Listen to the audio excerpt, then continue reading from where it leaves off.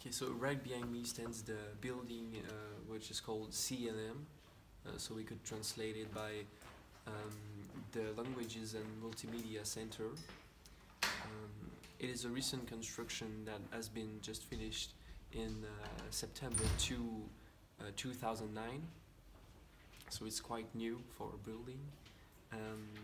This building is meant to help foreign students which come to France and who want to learn French. So there are several classes where they can learn French. There are different level of difficulty, like a B1, B2, C1.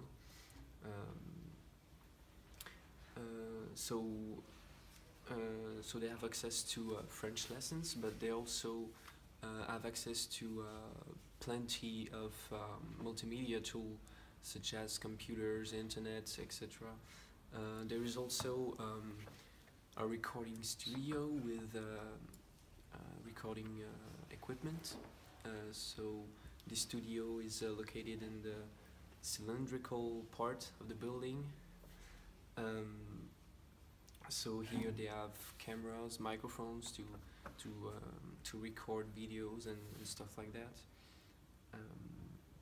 So this building is about languages and multimedia.